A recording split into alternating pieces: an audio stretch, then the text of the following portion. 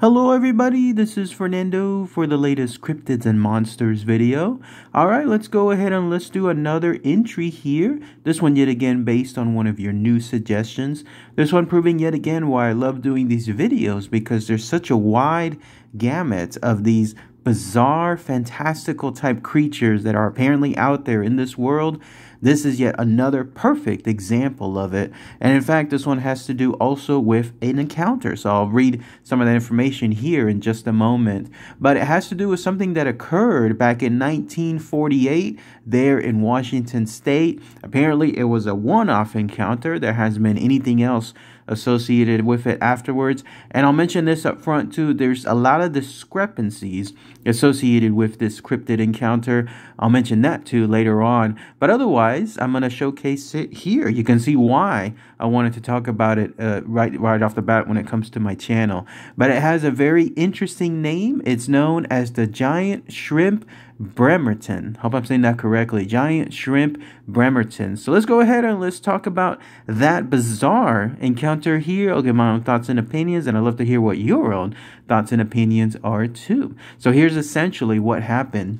So you have to go back in time to 1948, specifically there at a location called Bremerton in Washington, hence the name associated with this encounter. And it occurred to a woman by the name of Virginia Staples. This bit of information that I'm about to describe all came from a magazine, issue 6 of a magazine called Strange Magazine, published sometime in the 90s. This was a magazine that, as you can tell, talked about certain things happening to people or news associated with strange items throughout the U.S. or the world. They did have a specific spot there for personal encounters, and that's essentially where this sighting was done. And then if you wanted to get even more specific, it happened apparently at an apartment building that this woman, this Virginia Staples, was living at. And again, I'll talk about more about that encounter here in just a moment. First, let's talk about the creature. It's called the giant shrimp Bremerton because this was a creature that was described as standing about 5 feet tall in height, and this was actually about the same height as Virginia Staples herself. Its body and characteristics looked like that of a shrimp, if but for the fact that obviously it was different in size and overall some differences in looks. But if you could probably see them from far away, you could compare a shrimp to this creature and they would look almost the same. It had a brightish orange color. It had these very, very thin legs that were considered spidery as well. It had these antennae on top of its head, and these antennas also kept moving back and forth, and its body as well was just basically moving throughout the area, throughout the location that it was at.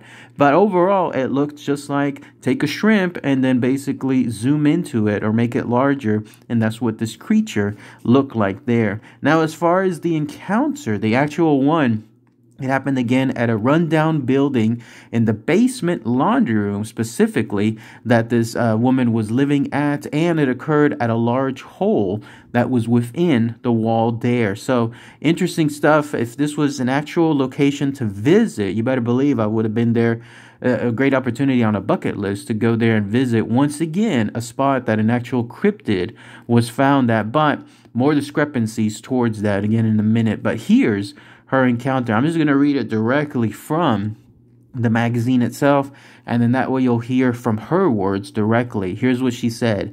Hi, my name is Virginia Staples, and in 1948 I lived in Bremerton, Washington.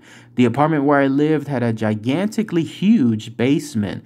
There were huge holes in the walls, and the apartment house manager used to tell me that it was rumored there was a passage to the water.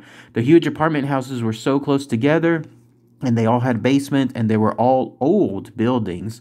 There was a washer and a wash tub and a clothesline, and on this particular day, I had gotten my clothes all hung up, but I kept feeling someone was staring at me or looking at me, and it was such a creepy feeling, and so I turned around and looked towards the back of the basement and froze.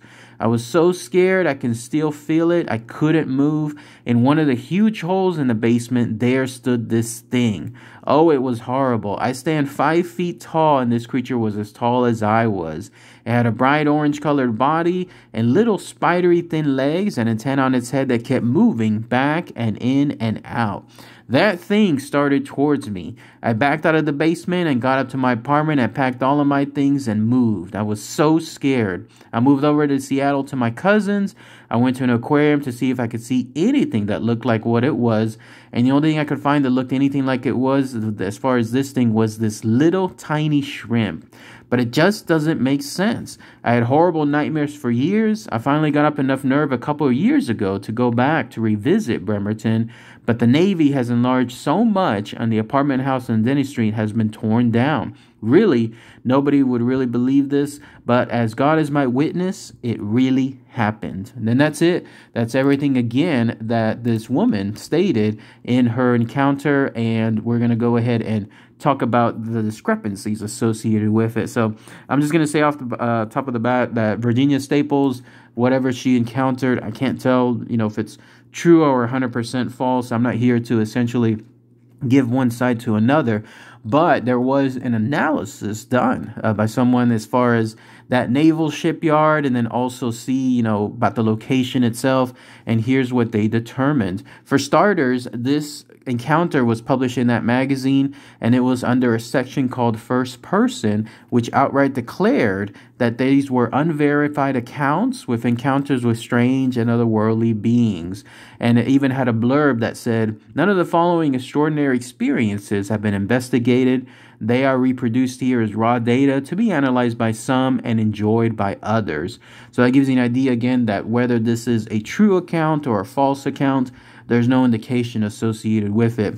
But when it comes to the location, there's the idea that this area, this Denny Street that she was describing, did not have an apartment complex that was taken over. In other words, there were houses there, and those houses date back to the early 30s and 40s. In fact, there was a street there, a side road called Perry Avenue and Trenton Avenue, that could have been this same location, but that was it, just the houses and then a few empty lots. Nothing in terms of any existence of an apartment house or some type of apartment buildings. And then there was analysis done to try to see about the Navy, the expansion done into that area, see if maybe that swallowed up any of the apartments, but there was nothing there either. There's a Puget Sound Naval Shipyard that's somewhere there, but there's nothing else indicating that there was an expansion that caused other type of apartment complexes or other type of buildings